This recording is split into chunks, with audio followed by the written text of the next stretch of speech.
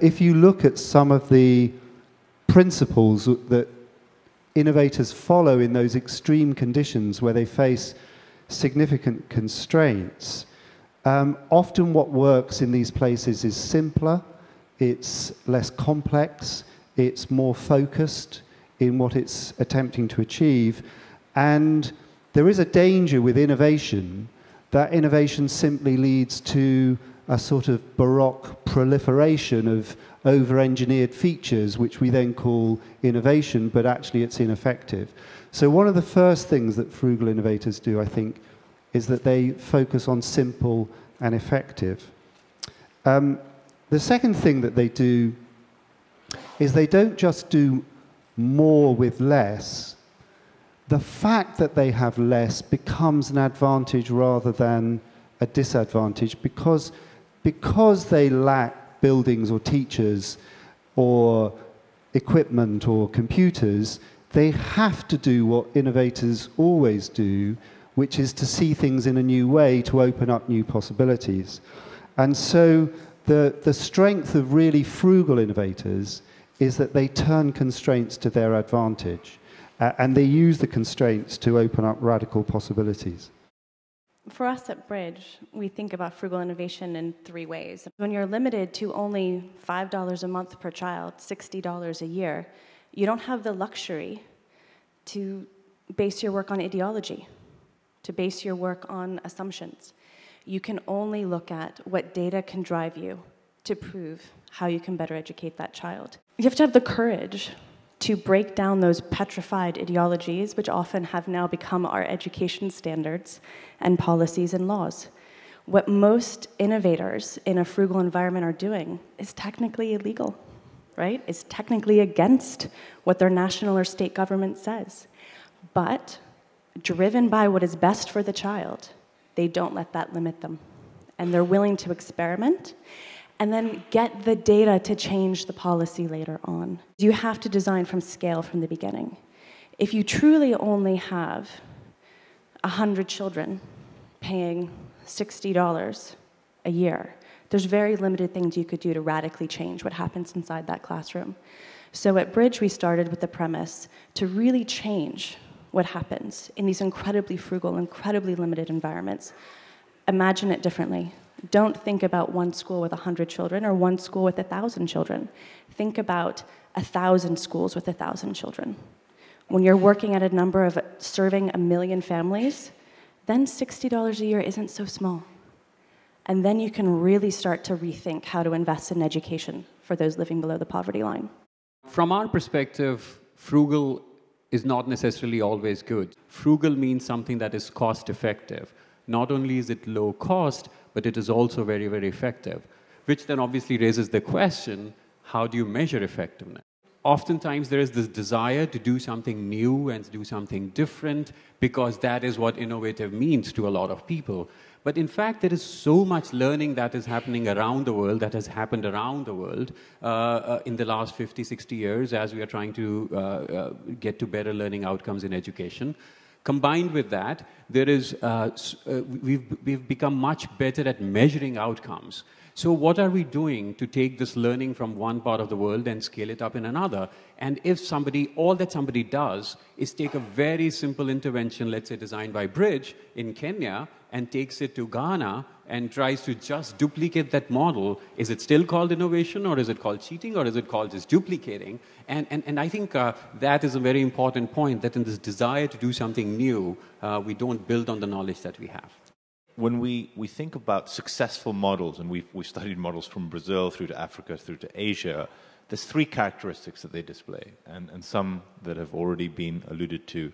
One is that they are high quality, they are sustainable, and they are scalable. The other things that is critical in any kind of innovation, and something that Shannon spoke about, is being systematic and have very clear systems and processes to ensure that consistency of delivery.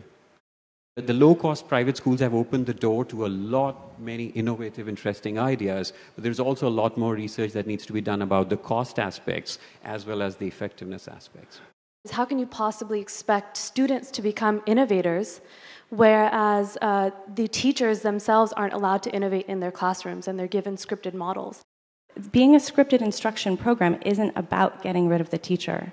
It's about maximizing a teacher's ability to succeed in the classroom because they no longer have to worry about understanding the science of teaching phonemes to a 6-year-old. That's done for them by someone else.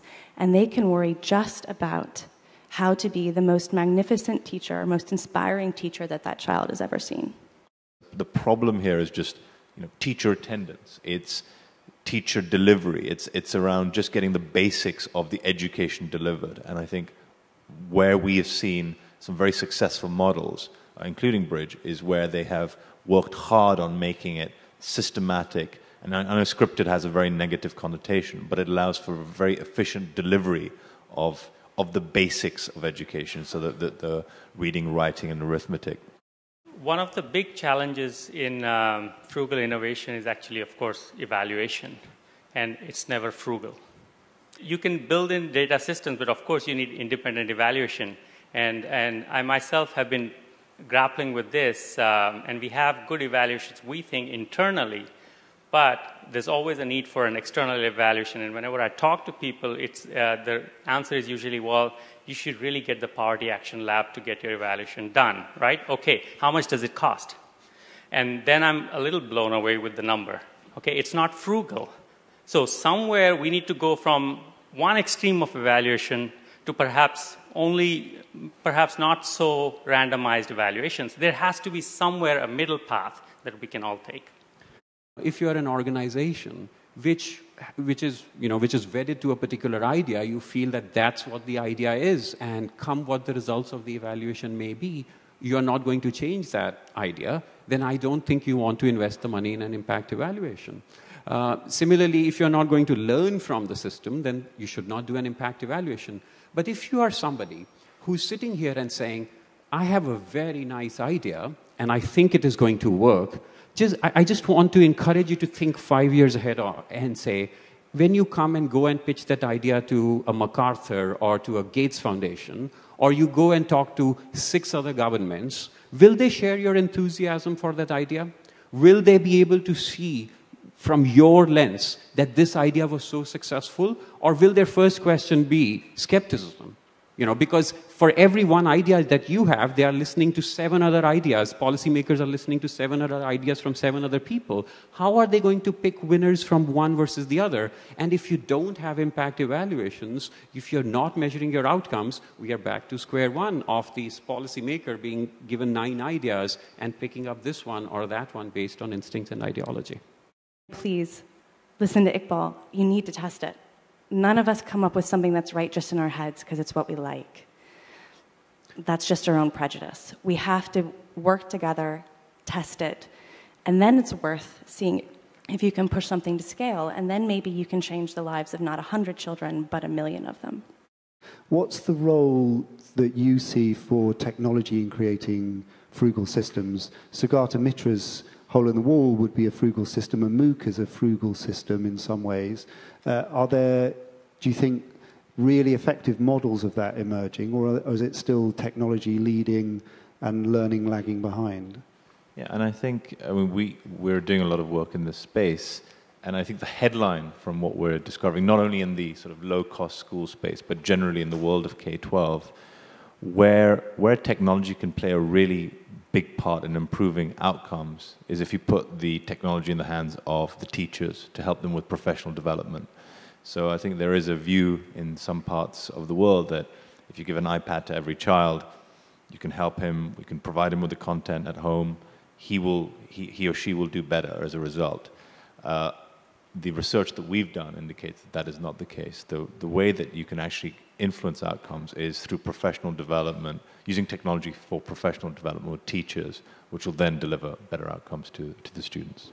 And I'm wondering if private schools are the only places we can have frugal innovation, and given government budget constraints, can't those happen in public schools, and that would be far more scalable than just the private school system?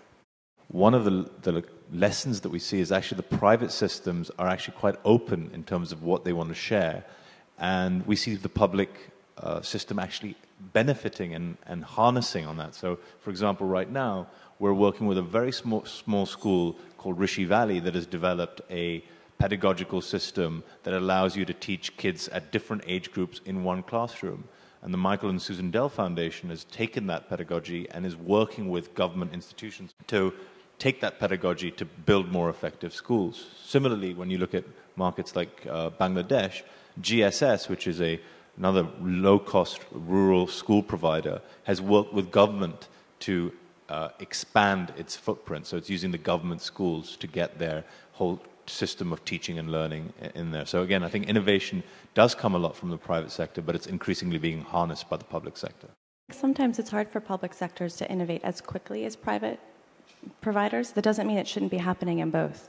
Look at what you do differently. I'd be happy for them to adopt it. And I think that's more of the type of collaboration that I think we need both systems to be thinking about. And really that they're not two different systems. It's all about solving the problem of our children learning.